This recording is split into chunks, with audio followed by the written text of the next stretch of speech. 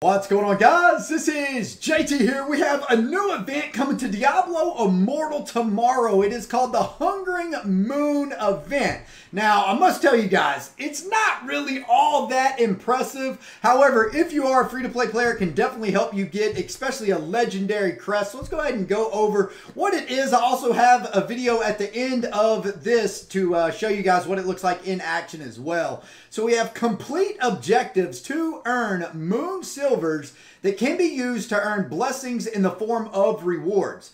Earning 7 blessings will unlock the final reward in the form of the moon's favor. So we got the probability. So we have a chance of getting certain rewards. We got a 49% chance to obtain 1 random legendary item, which is nice. Also 25 keys, which is nice as well, because as you guys know, you can only get up to 4 of those keys per day from the Ivan Fides event, right?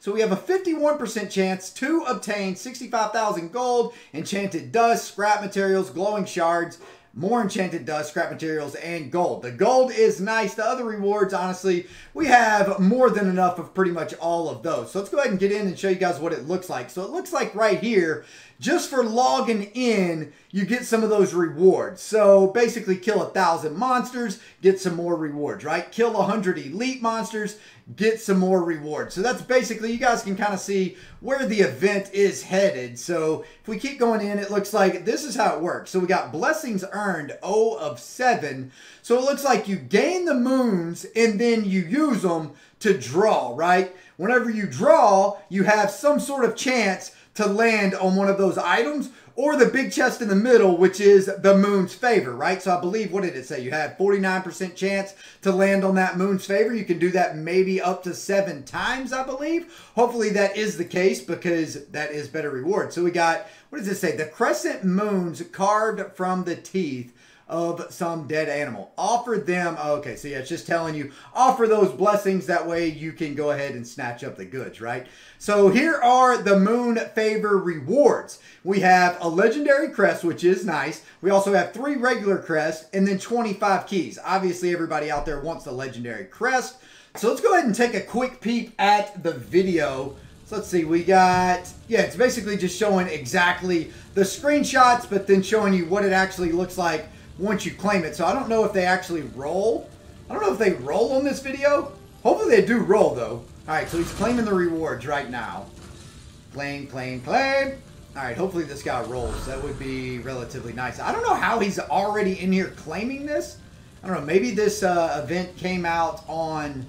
Oh, okay, here we go, baby. Let's go ahead and hit it with a draw. Come on, land on the moon's favor. And give him a legendary crest. What do we got?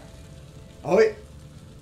Oh, nope. That looked like it was going to land on the moon's favor. Then it's like, nah, you're faked out, buddy. Oh, okay. So basically, if you don't get the moon's favor, it looks like it checks off certain things. So now these 8 dust should be checked off. Yeah, okay. All right. So each chance, I believe, has a chance to land on the moon's favor. If it doesn't, oh, man, this guy's getting absolutely hosed. Unless it forces you to basically land on everything besides the moon's favor. And then at the end of the day, it looks like at the very end, once you collect everything, that's when the moon's favor actually comes out. I don't know what the percentage says. Like, what was that 49% that I ran? I must not have been paying close enough attention to that.